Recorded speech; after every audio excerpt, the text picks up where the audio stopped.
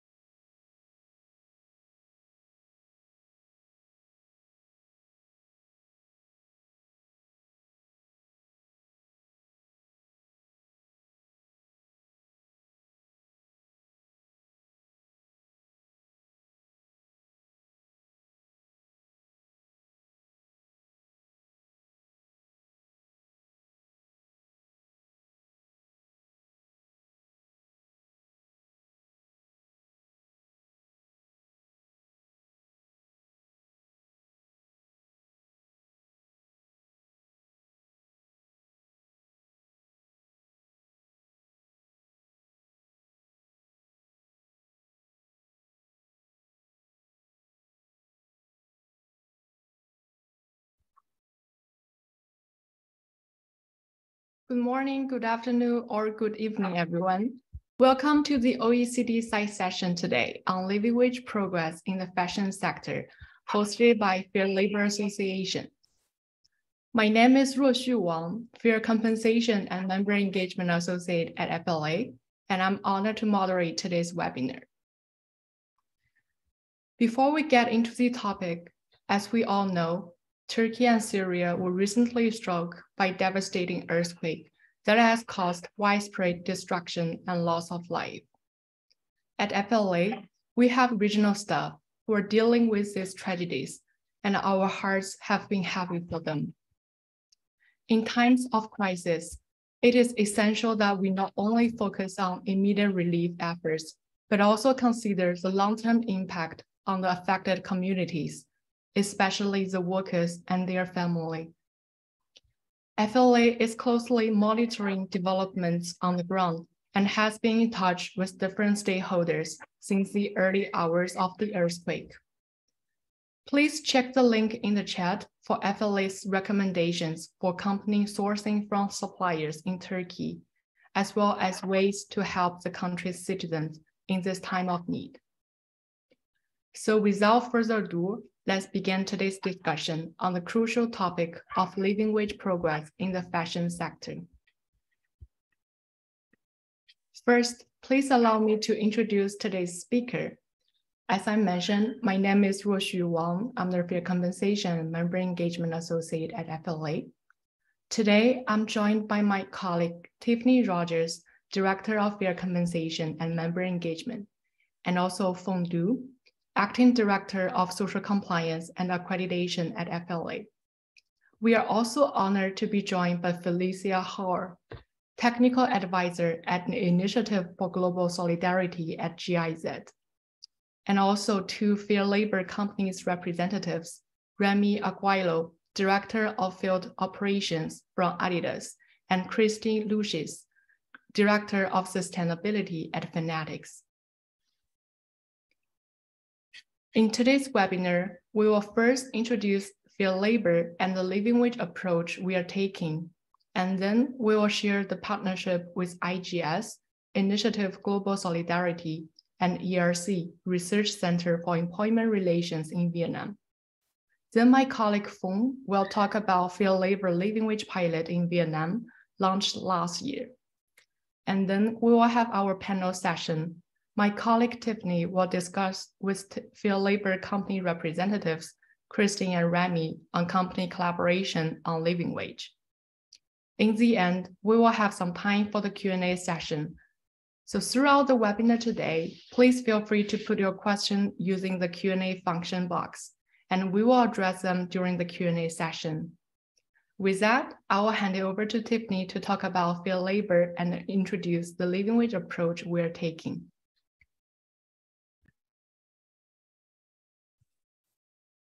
Thank you, Roshu. Hello, everyone. I'm Tiffany Rogers, and it's really lovely to see you all today. And thank you, Roshu, for mentioning Turkey and raising how important it is that we consider how wages is the money we earn from a job, and it's what we use to respond with and take care of family and friends in times of crisis. Living wages is how we obtain that safety net, one that is desperately needed by the people of Turkey and Syria and many garment workers around the world, and part of our basic human rights. We're also celebrating Valentine's Day in the US, so I do want to take a moment to share some peace, love, and gratitude for everyone that showed up to our OECD side session today. And for those of you who don't know much about the Fair Labor Association, we're a lean nonprofit in the labor rights and supply chain space. At Fair Labor, we directly work with businesses to remediate labor rights violations in their supply chains and improve their social compliance and purchasing practices programs to respect human rights. We largely work in two industries, manufacturing in the fashion sector and agriculture at the farm level with companies in coffee, cocoa, hazelnuts, and palm oil sectors. In addition to businesses, our standards and strategies are informed by a multi-stakeholder framework, including colleges and universities and civil society and unions.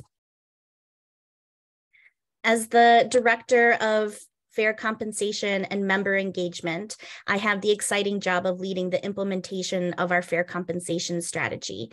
And I've benefited from the great leaders and experts that also work on setting the foundation of this work. I'll mention Jason Judd, who is now the executive director at the Global Labor Institute at Cornell's ILR School, who launched our 2015 Fair Compensation Work Plan, and Renee Bowers, who is now the senior manager of fair wages at Amazon, who launched our current fair compensation strategy that we'll talk about today. Fair Labor has been on quite the journey to implement our fair compensation standards within our company's codes of conduct and in actual measuring and reporting of progress. For fair compensation, we're talking about the worker's right to have wages that meet their basic needs and provide some savings within the regular work week. So the right to earn a living wage without overtime. And we developed a wage data collection tool and our online fair compensation dashboard that allows for our members to measure their living wage progress using the Global Living Wage Coalition estimates and inform their fair compensation and living wage blueprint, which is an operational action plan that coordinates and actualizes the company's commitment to living wage and fair compensation within its company. Last year, all our accredited companies made a public commitment to these standards and provided information of how they're implementing them. And now we're focused on public reporting and wanting to ensure progress is part of that reporting. And last but not least, we joined the Global Living Wage Coalition Action Network in 2022 to affirm this commitment and work with other organizations on living wage. And so now I'm going to pass it back to Roshu, who will talk more about our tools. Thanks, Tiffany. The wage data collection tool is an Excel-based model that is straightforward and scalable, allowing companies to gather workers' wage data from factories in the apparel, footwear, and also accessory supply chains. Our methodology is based on the book Living Wage Around the World, written by the founders of Anchor Research Institute, Richard and Martha Anchor.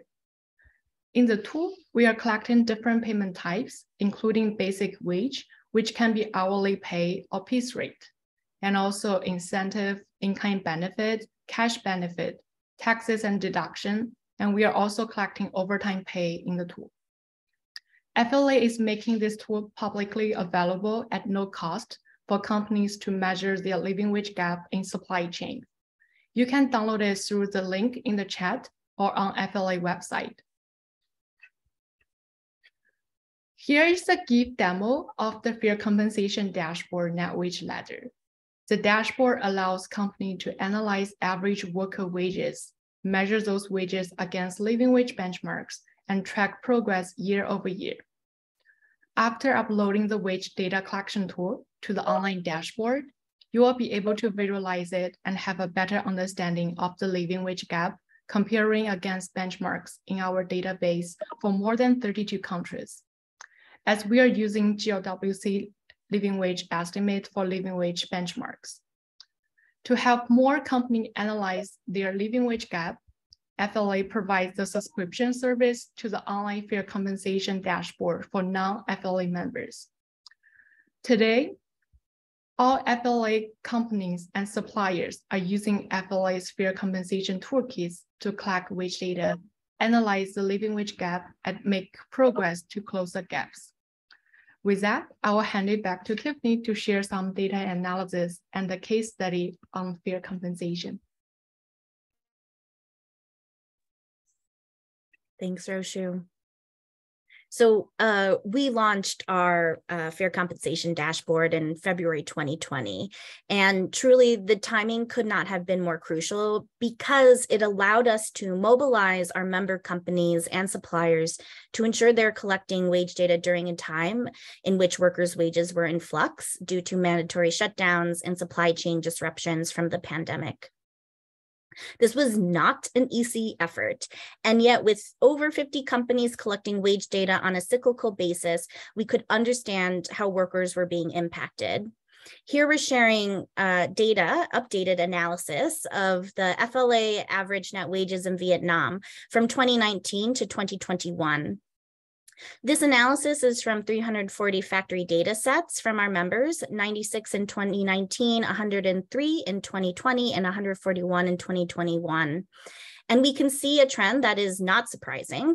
Wages for workers in our members' tier 1 supply chain decreased 4% from 2019 to 2020 and had a limited 2% recovery in 2021. That's a decrease of about $11 US per month in 2020 and an increase of $6 US. So garment workers in Vietnam still need about an average of $5 US per month to get back to 2019 wages, and that's not including inflation. So it's clear we have the tools to measure the gap, and we need to focus on solutions.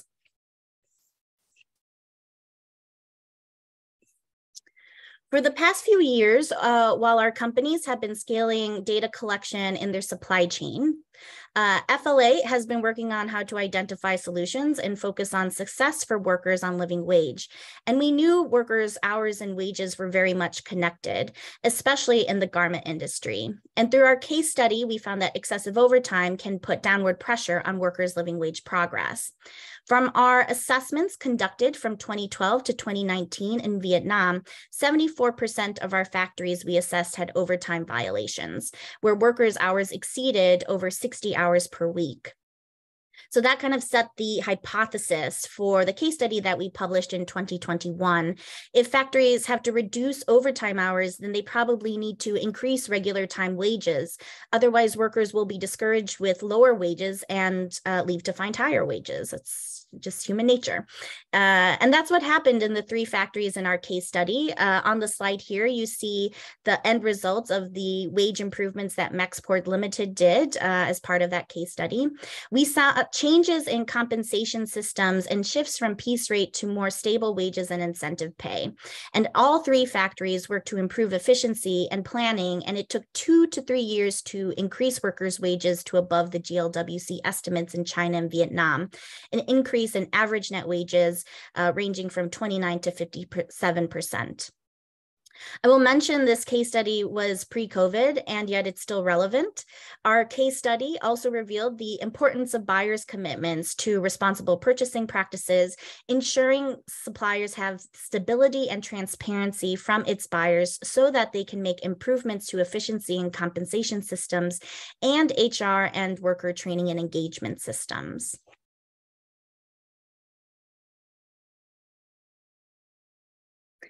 So we're about halfway through the presentation now, and if you've gotten anything, it should be that Fair Labor has the tools to measure the living wage gap, but measuring the living wage gap is not our ultimate goal. Our goal is to close the living wage gap.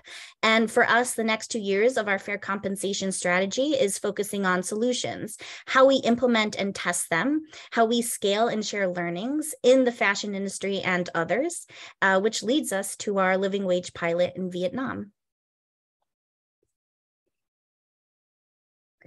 So there are a few reasons on the slide on why we are doing this pilot. All of it is good NGO speak, driving collaboration and partnerships while addressing this human rights problem.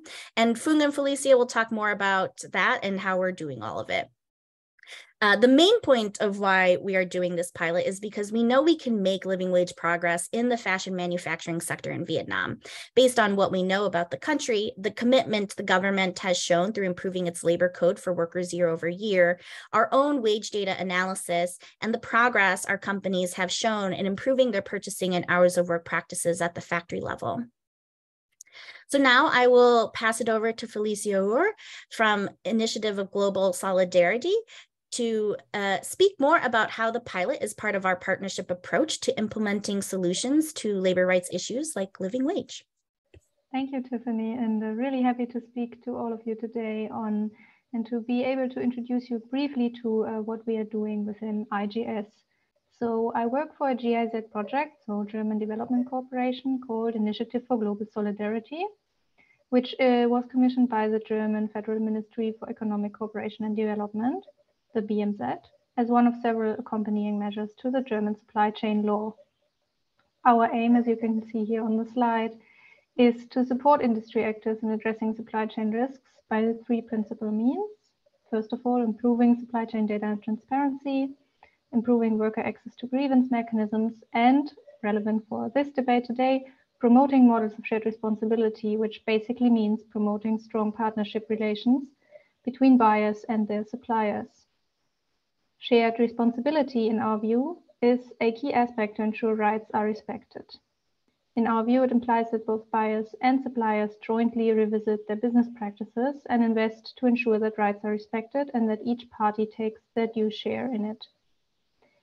Our main approach is to scale and replicate best practices, in particular in the textile and electronics industry, which is why we are so happy to be partnering with FLA.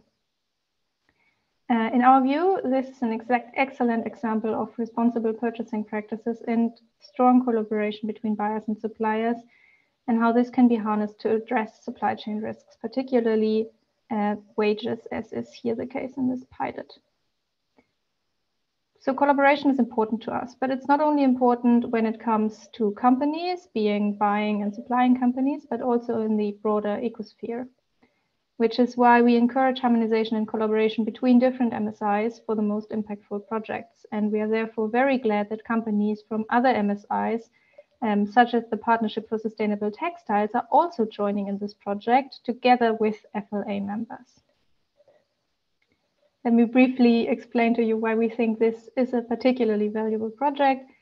As you know, it tackles the topics of wages, and wages is really a priority in our work. It is closely related to so many other supply chain risks, such as overtime, as Tiffany already mentioned. And for these reasons, it's also a focal topic for the German Federal Ministry of Economic Cooperation and Development. And you might see them if you attend the forum in the session on wages as a participant there. So this is why we're really excited to be a partner in this project and support it and to move forward. And we're even looking into replication in other industries or sectors. And with that, I hand over to Fung to explain you what exactly this cool pilot project is. Hi, Felicia. Hello, everyone. I'm happy to provide you the detail of the living wage pilot that the FLA and GIZ that we are doing in Vietnam. So first of all, besides GIZ is our project partner and funding organization, I would like to introduce another important project partner, the Research Center of Employment Relations, or called ERC. ERC, the FLA project partner in Vietnam, is an independent research organization specializing in research, training, and consultancy on the labor-related issues. ERC aims at upholding labor standards and building healthy labor relations. They are local researchers for the Anchor Research Institute to conduct the GLWC living wage studies in Vietnam. They are very well-known and reputable organization in Vietnam. Many of you in this webinar today knew them, and we are so delighted to have them joining the pilot. Next slide, please. So Tiffany already talked about why the FLA doing the living wage pilot in Vietnam, but the background on this pilot is also interesting. So firstly, talking about the legal framework, in 2019, the Vietnam Labor Code has been revised and brought many significant change to the way implementation at enterprise level. Secondly, during COVID-19, the FLA Faircom team was able to design the comprehensive plan of activity, tools, trainings, and engagement for a successful pilot, and we finally came up with the pilot run for about 2 years. We strongly believe that through the pilot activity, the FLA and our company members can have great opportunity to keep enhancing buyer and supplier commitment, stakeholder engagement, and last but not least, the worker representation. In next slide of the project overview, you will get more detail why I am saying this. Next slide, please. So this slide will provide you the key insight for the pilot. Two factories will work with the ERC and the FLA on understanding areas for improvement to support the living wage progress, including procurement, planning, production, compensation system, and HR system. So how is the tool? So the FLA Fair Compensation Toolkit will provide living wage analysis, as the demo that you can see earlier by Rusu, showing the gap between the average monthly worker wage and the living wage. As mentioned earlier, worker engagement is the main focal point to drive the progress.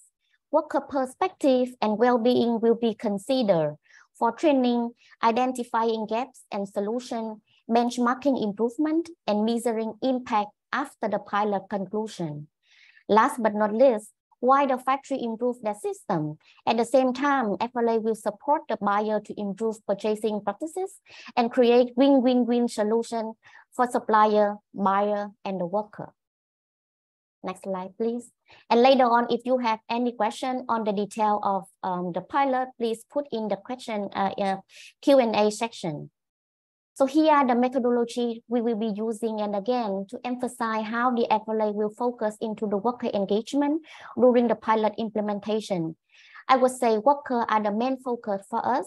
For example, during field visit, there will be worker interview, worker and union consultation on compensation system change, worker training on living wage and change to the compensation.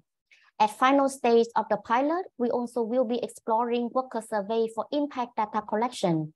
This activity will be supported by management engagement, and very important, the field activity also include document review and interview to verify worker wage data that collected in earlier FLA tool that I mentioned. So this slide is more about updating you on where we are so far. We are so happy to report some initial results, including the Factory 1 visit and the stakeholder engagement meeting, which happened in Hanoi, October 2022. During Factory 1 visit, we were able to interview the worker and line leader, deep dive interview with many departments in the factory, such as merchandiser, costing, HR, sustainability team, and very important, union chairperson and union board member. Not only talking, the researcher also reviewed wage document and conducted focus group discussion. In the same week of the Factory 1 visit, we had a successful stakeholder engagement meeting in Hanoi, Vietnam, where we officially launched the pilot and reported Faircom work that the FLA is doing. So joining online and offline, we welcome representatives from companies, member, non-FLA member, people from Ministry of the Labor, Vietnam General Trade Union, and many expert academies who are interested in the wage topic in Vietnam. In the slide that you can see, that was the real picture that we took in the stakeholder meeting, and so many people that joined online at that time. For your information, we are now working on the reporting for the Factory 1 visit, and we are very excited for the coming Factory 2 visit in March 2023. Thank you. So that's all for now, and I'm happy to meet you all again to report more about the pilot. And now I hand over back to Tiffany to open the panelists for the company.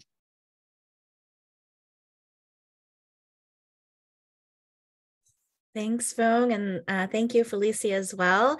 As you can tell, our living wage pilot is quite the exciting project. We're working with IGS ERC and supported by the Partnership for Sustainable Textiles. And we've also been working with Fair Wear and making sure that their fair price is available to factories in the pilot. And we've appreciated all the stakeholder engagement interest from organizations like CNV International and IDH who attended the engagement meetings that we had in Hanoi. So now I'm going to shift it over to our panel with our company representatives, and I will let Remy and Kristen introduce yourselves. And Roshu, we can also take down the slide and just have our heads talking. So Remy, I'll start with you. Could you please introduce yourself and talk a little bit of how you got here? Oh, and you're muted.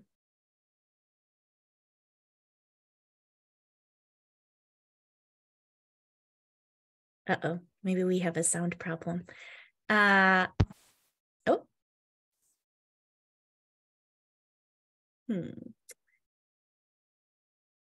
I wonder, maybe Kristen will pass it over to you first, and then hopefully we can try to support Remy on her sound issues. So go ahead and introduce yourself. Thank you. My name is Kristen Lucis. I am part of the sustainability team at a company called Fanatics. It's a participating company through the Fair Labor Association. We've been a PC through the FLA since 2016, and we were accredited in 2021. Thanks, Kristen. Remy, can we hear you now? Maybe? No. I wonder if it's your earbuds.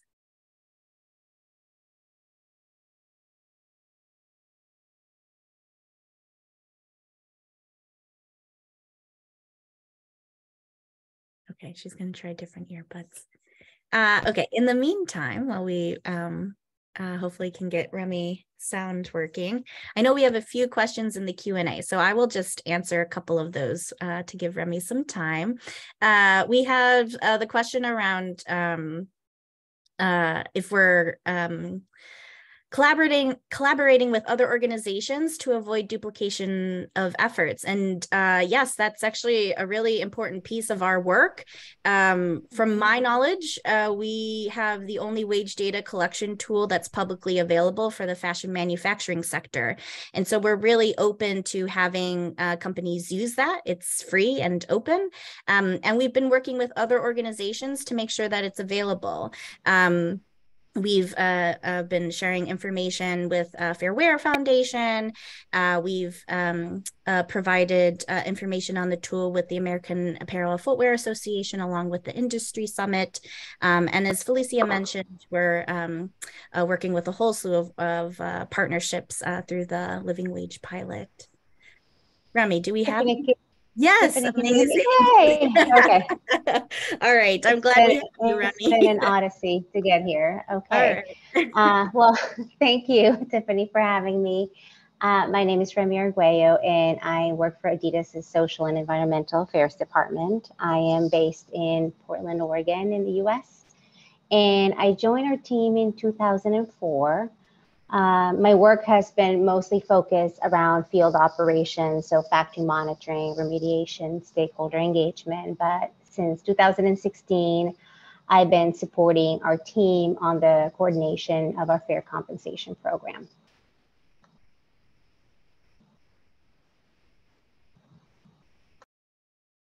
Thanks, Remy and Kristen. And so, Remy, I'd like to maybe start with you to talk more about how you got involved with FLA's fair compensation work and also supported the development of our tools. Sure, of course. Well, in 2015, our company adopted our initial fair compensation strategy. We had done some fair wage assessments in the past and had done some issues around, or dealt with some issues around wages, but didn't have a formal strategy. So at the time when we adopted the first strategy, we were looking to find a way to assess factories across our supply chain in a way that was scalable and practical and accurate. So as an FLA member, we decided to conduct some early pilots of the first generation of FLA's fair compensation tool to support the tool's development. Then in 2017, I joined the practitioners working group formally to not only provide FLA with technical advice from a practitioner's perspective, but also as a way to educate myself and our team on the methodology and tools. I'd say the practitioners working group has been a great school for me, and I think it has been a great resource for our team as well. So that's essentially how I started and continued. Thank you, Rami. And to be honest, we could not have done a lot of this work without you and the great members of the practitioners working group. Kristen, I'd love for you to talk more about your work at Fanatics, and especially how you work to scale and improve FLA's wage tool to measure workers' wages in Fanatics' supply chain. Sure. Thank you so much, Tiffany. So I'll just start with some of the progression or the evolution of what we did beginning in 2018 using the wage data collection tool provided by the Fair Labor Association. So we started by casting a pretty wide net, collecting a ton of data in 2018 and 2019. And we determined pretty quickly that it poses a challenge when you cast that wide a net. And so we learned from that experience, knowing that we should really focus on those longer term supplier relationships in order to dive really deeply into the data and understand through trust building exercises and conversations with suppliers, what may be data that they're providing us by mistake or they're miscategorizing. So by learning from that, I think we've been able to really refine what we've collected over the years.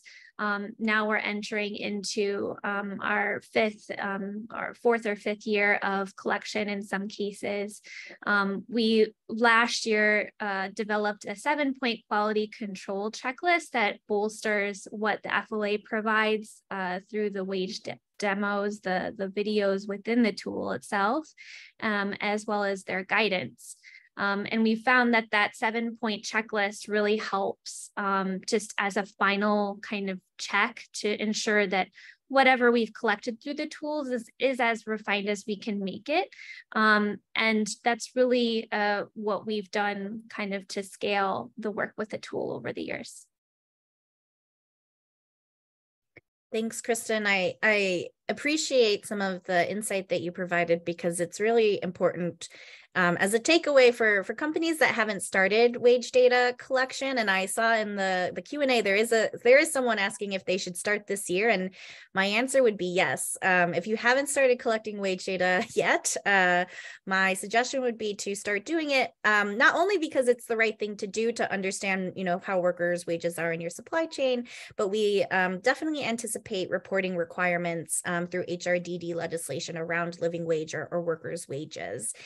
And so I think, Kristen, your points on making sure that the data is reviewed and you're following a checklist to make sure it's clean to be analyzed is really important because as I mentioned before, this is not the easiest effort. It is, it's trying to collect clean data. It's also, there's some math involved. And so this is a program that companies need to invest in and make sure they have the expertise with people like Kristen and Remy at their companies leading the living wage program implementations at their companies. The other key to success in this work is collaboration. And Kristen and Remy, you've both been great champions of this within our FLA membership and a lot of our companies looking to you for advice, but also to figure out how to solve problems. And so can you speak a little bit more about that collaboration? We have a task force within the FLA that focuses on the dashboard and just speak more to that. Sure. I'll start us off and then I'll hand it over to Remy. I'll just talk about the kind of impetus or the prerequisites, I should say, and then Remy can talk about the rationale that kind of drove the creation of the task force. What we were really hoping for is to gather together different brands that had already worked heavily with the wage data collection tools, as well as with the dashboard. And they had a keen understanding of what the challenges may be when suppliers are working with those tools and mechanisms. And so we saw an opportunity there to really gather all of that insight and experience. And I'll turn it over to Remy to talk about kind of the rationale there. Thanks, Kristen. I mean, it was in a way a little bit organic how it all started. You know, I think one of the interesting yet challenging things about this work is that it's still fairly new and no one has really figured it out. So I think I spent a lot of time talking to Kristen and other colleagues from other brands, just troubleshooting issues, around data collection, data analysis. What do you do with the data? How will you report certain things or aspects of the data? And we realized that many of us had some of those same questions and challenges. And in some ways that was sort of making the work more difficult than it really had to be. At the same time, I think, Tiffany, you were also thinking about ways to expand the capacity of the dashboard. I assume because there were other brands coming out to you with questions and issues. So halfway through the year last year, a group of us got together and came up with a list of problems, issues, recommendations that we believe would make the dashboard more efficient, more effective, more helpful. One thing we were very adamant about was not just coming to FLA with asks, but also trying to find solutions or work around some of these issues. So we, over a session of, I think many months, we came up with a number of recommendations and things that, could be done to program them in the system as much as we could, because we're not tech people, of course. I think one thing is that I got from the exercise too is not only that we share a lot of questions and concerns, but I also learned how other brands approach fair compensation, but just the type of recommendations they were providing. And it was actually also educational for me because as Kristen mentioned, a lot of the time we spend time talking to one another or sharing same concerns, but at the same time we also share, I think, some best practices. And that to me has been really helpful. So not only in terms of the dashboard was I think hopefully a helpful exercise, but also in terms of my own approach and improving our own approach was also helpful. Thanks, Remy and Kristen. And as they both mentioned, we have a practitioners working group that's a multi-stakeholder group. And so they help us think through some challenging issues that we're trying to take forward, such as gender pay equity, public reporting, things like that.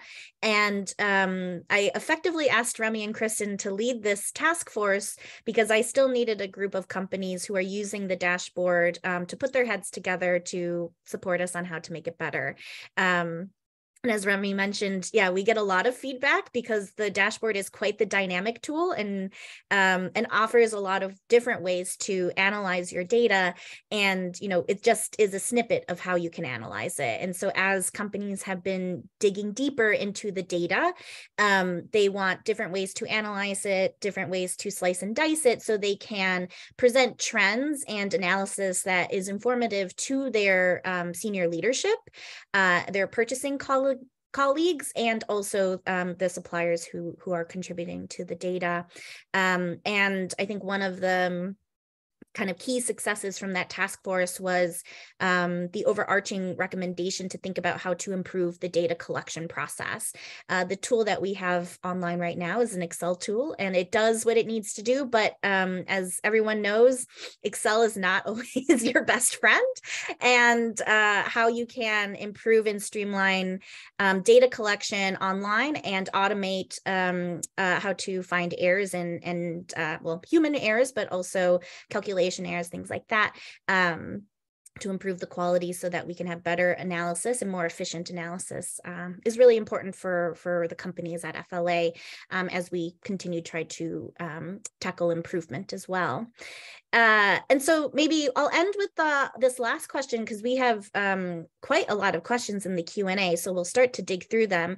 But can I ask you both to comment where you see there are opportunities for our work on collaboration on living wage beyond FLA's membership? I can get it started if you like. I think the opportunities are endless. Even when I look at data collection, I would still like to challenge us in ways to collaborate around data collection. There are for sure issues around antitrust, that need to be looked into, but I find the exercise somewhat repetitive for some factories. You have factories providing data collection, sometimes in different formats, not just through the FLA tool, but other tools. So what can we do as an industry to collect the data without having to ask suppliers to run that exercise multiple times? When it comes to implementation, I think that this is an area we really haven't explored so much. So whether, we would like to come together when it comes to addressing specific issues, for example, or some of the levers, for example, that some of us have adopted to support wage progression. So whether, for example, we want to collaborate on things around industrial relations and supporting the strengthening and development of industrial relations through capacity building or other things. You touched on gender. I think that's an area that we still need to further explore and also work on. There is some work around it, but I don't think that it has been specifically done very detailed. So, gender is definitely, I think, one that personally we would be interested in collaborating with others on it. And then government engagement as well. I think that, many of us source from the same countries, have the same concerns. And then finally, I think through the FLA community. I mean, I think that has been a starting point. And I know you said beyond FLA, but those, that companies or stakeholders that haven't been engaged so much through FLA, find ways for us to collaborate more. And maybe those of us that are FLA members can use the FLA as sort of that mechanism to work with other brands or other MSIs or stakeholders. Thanks, Remy. Kristen, anything to add? Sure. I'll just add a couple other points. One being, of course, folks who are on this webinar right now may already know that there were a number of other side sessions this week offered through the forum, different hosts, 2 earlier today through the Industry We Want and Shift. And I would argue that, they're definitely looking at living wage work in different ways. There's different facets that need to be addressed in tandem with what the FLA is doing and what FLA participating companies are doing. But it's work that also needs to be understood just as much as what we're doing here, which is more related to the practitioner space. But I got a lot out of those side sessions, just understanding, for instance, what Shift and Capital's Coalition Living Wages accounting model hopes to achieve. I think it'll be really interesting to see. We have been a better buying participant for several years, and the data that you get out of those surveys is really second to none. You can't get that data from just regular engagement with suppliers.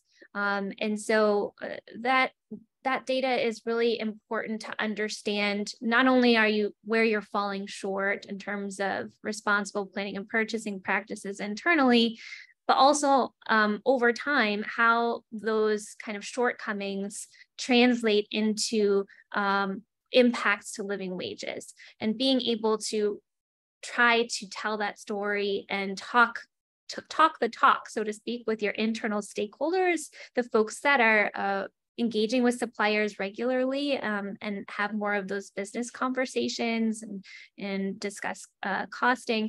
You need to be able to to use the vocabulary that they use in order to start to have conversations about living wage. So we've gotten a lot out of that partnership. Thanks, Kristen. And thanks for mentioning some of the other side sessions on living wage. There have been a lot of them this time around. Of the OECD side session, which has been really exciting. We've also been really impressed with Shift and Capital's Coalition's work on the accounting for living wage model, and wanting to make sure the data that our companies are collecting can fit into that model, as we recognize that Shift is proposing really comprehensive reporting metrics that investors and legislation may consider. So that is definitely a partnership that we've been working with closely with Jenny Holdcraft on. And Felicia, I'd like to invite you also to comment on this question, to talk a little bit about the opportunities that you've seen. You've mentioned some, but would love for you to talk a little bit more on it. Yeah, thank you. And I think it's a great question, because in this industry particularly, we see that there's a multitude of initiatives working on different but also overlapping topics. And while we applaud that there is so much of it, sometimes that makes the need for harmonization a little more urgent. So this is why also within IGS, we do work towards harmonization, or at least making possibilities for collaboration. And what I have mentioned regarding the pilot project is particularly that not only FLA members, but also members from the Partnership for Sustainable Textiles, a German initiative, as well as Fairware, can participate in this project, and we do interchange on the tools that are being used. Maybe to highlight another topic that we do tackle within IGS is the common framework for responsible purchasing practices, another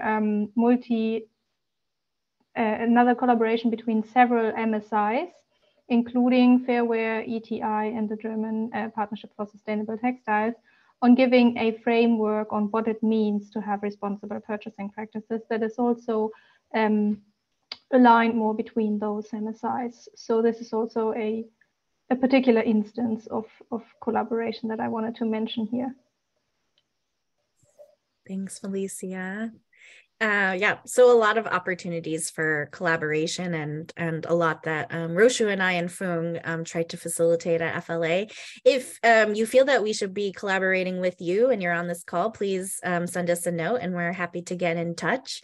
Fung, I'd like to shoot a question over to you around the pilot. Someone has asked, what is the biggest challenge for you on working on this pilot? So want to share some thoughts on that? Yeah, so the ultimate goal for this pilot is using the collaborative effort in the multi-share factory to improve or to make the living wage progress. But for example, one brand, when they nominate one factory, so we need to reach out to another buyer who are participating in the sourcing from the factory. However, each different brand that they have different model of the business, production planning, and costing, something like that. So how we can be aligned on reaching the same voice in making the progress in the living wage in the factory would be the more challenging. Even though a lot of commitment that we can have from our member buyer at the beginning, but in the reality, it's not easy at all when we cut into the reality. Yeah, I believe that Tiffany, that you can chime in. Thanks, Fung. Yeah, I think those are very much some of the challenges that we've faced. I'm just going to comment on another question that came through, asking if we plan to pilot the same kind of pilot in the U.S. And I think there are a few other questions around the U.S. as well. So I'll talk about that. We are the goal of the pilot is to figure out, how to improve wages, and then figure out, can we apply and scale similar learnings in similar setting countries. And with Vietnam, we have unique circumstances where we've seen year-over-year improvement from the government on the labor code and also the minimum wage. We also recognize there's a wage level system that's part of the labor code in Vietnam as well. And so those kind of legislative mechanisms really allow us to pilot a few opportunities to improve workers' wages. And so what I'm really trying to get at is there is support from the government on living wage in Vietnam in a way that we don't always see in other countries. And I would say for the US, we aren't seeing that. You know, maybe state by state, there are some countries, some states that have committed to higher minimum wages, especially in California, and I believe in New York and a few other states over time, but we haven't seen that from a countrywide legislation. And so we do need to see more governance support on living wage in the US, along with overtime hours. In the US, there's no maximum of overtime hours in the US. And so this pilot itself may be difficult to apply in the US and show that living wage progress is possible. I'll also mention another country. I don't think this pilot is workable in Bangladesh for similar reasons, that we're not seeing the same type of commitment by the government to improve workers' wages. And so for different countries where we're seeing living wage gaps, we have to tackle different methods of improving it. And it could be looking at collective bargaining at a sector-wide level. That's great work that ACT has been leading. And also CNV International piloting kind of smaller collective bargaining agreements within countries as well. And so, you know, how we apply those learnings to closing the living wage gap is something that we're also planning to do in the next few years. So that's what I'll just mention as far as piloting and scaling learnings into different countries. But it is the goal for us to take learnings from the Vietnam pilot and apply them and share them with stakeholders as well. Okay, we have a few we got quite a bit of other questions. Roshu, I saw a question asking for the wage tool. If you could maybe put that in the chat again so people have that. Maybe I'll also take the question around accounting for gender differences.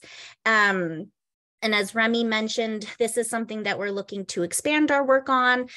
Currently, our wage tool asks for the number of men and women within each occupation. And then our dashboard allows you to see the average net wage for those occupations and those that are predominantly occupied by women versus men.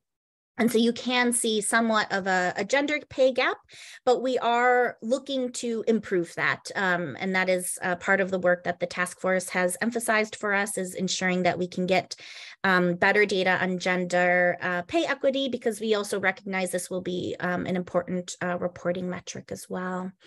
And I'm going to address the question around antitrust implications and collaboration, and I'll ask Remy and Kristen to chime in on this as well. You know, antitrust, when it comes to living wages and purchasing practices, incredibly sensitive in the US. And so how we structure the work really has to be a bit protective so that we're not running the risk of violating these regulations. For us, it means ensuring that everyone understands that no one can say that this is the price, otherwise we're all walking, because that is very much an antitrust violation. And so every company has to make its own actions and have its own decision-making processes in place, and still uphold living wage as a commitment and a human right.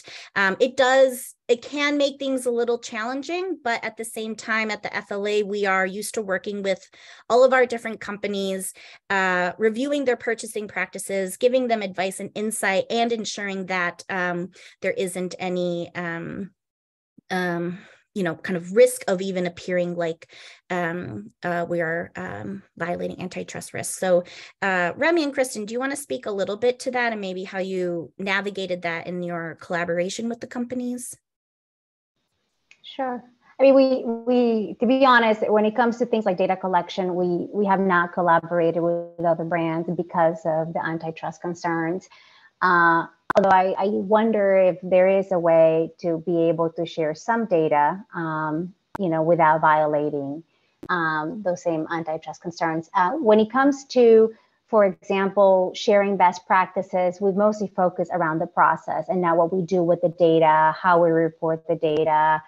And in terms of implementation, we have more or less public information on that, what our plans around implementation will be. I know, for example, excuse me, last year we collaborated with a number of brands on responsible purchasing practices, training material, e-learning development through better buying. And I think that worked really well in the sense that we engaged with better buying, commissioned better buying to create the training materials. And then each brand kind of went their own way to disseminate the information. I think it's going to be one of those things that we'll have to figure out as we go. But one that I think we need to consider if we want to collectively have action, which I think is necessary to move this forward. I'll just add from more of a perspective of a company that's kind of at the beginning stages of doing this work and collecting data and trying to analyze it. I don't feel that antitrust regulation should prevent you from being able to reach out to companies that have already been doing this work for many years, and they've learned a lot of lessons from what to do, what not to do in terms of collecting data in particular, but also just analyzing and visualizing the data. There's a lot to learn from that once you have this big bucket of data, how to properly sift through it and tell a story that makes sense to your internal business partners. And we've learned a lot from having individual conversations just on that with both FLA participating companies and non-participating companies. Also doing some research and open source benchmarking of ESG reports can be a really simple way to start to understand what are companies actually publishing and sharing with the public about their work related to living wages, and what is a story that they're already telling that makes sense, and maybe what are some areas that brands can improve within, and then we've also learned a lot from those conversations and just how to make business cases with our internal team members to talk about how do we approach the subject of living wage.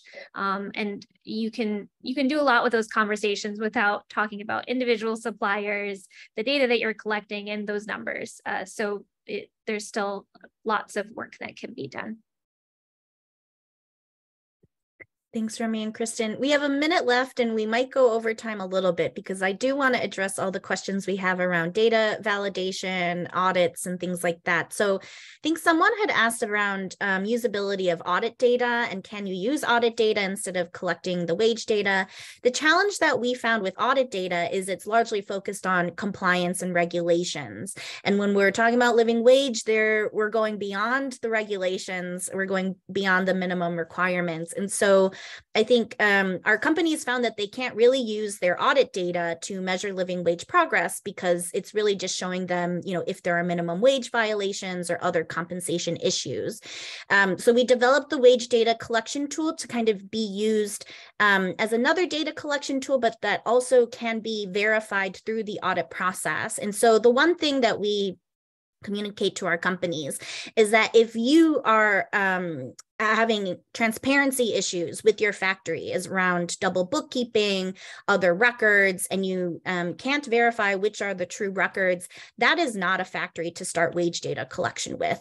That's a factory that you need to focus on transparency and trust, ensuring that you understand what's actually happening at the factory before you actually start that data collection process. And it's a key part of starting wage data collection is to engage with your factories and suppliers, make sure that they understand why this is important and why it's important that they're transparent about it. From there, you can collect your data, and companies have different kind of timing and ways to execute that.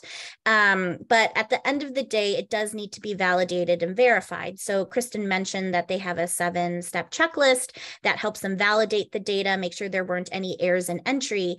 But that audit that happens, every year or so can also help verify through the payroll records that the data the factory has provided is valid and accurate.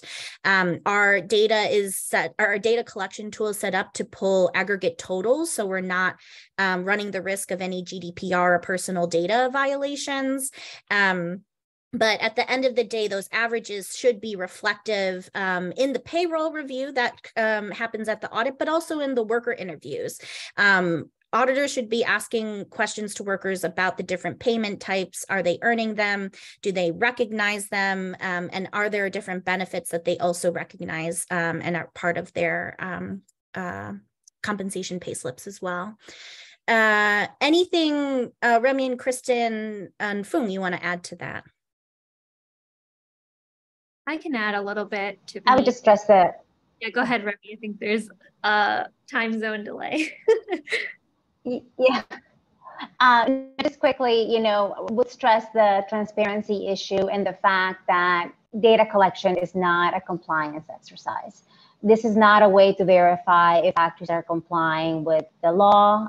That is what monitoring and other activities should be, because at the end of the day, all this is giving you an idea or I guess a data point in terms of how much workers make in that factory for you to later track and measure over time. So I think, it's important to understand that this is not an exercise, and it'll only work if there is transparency and trust between you and your supplier.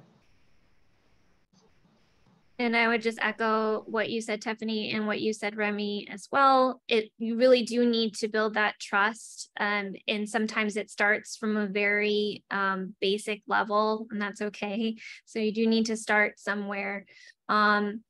I think that when you do start to analyze data over time, you start to identify some suppliers that really struggle with knowing how to bucketize the data, knowing how to harvest it, knowing whether they are using the correct data. So there is room there to partner with third parties to verify the data, but I would just caution that practice because of the fact that you want to build that trust first. You want to have these conversations with suppliers explaining why you're collecting the data, why it's important for them to use real figures.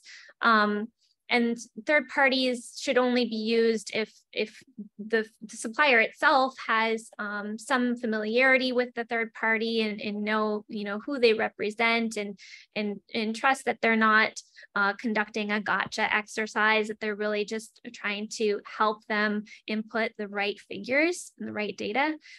So there's room there for that, but by and large, I think doing this just brand to supplier is the right way to go, and then spot checking where suppliers are struggling and doing some on-site work where possible.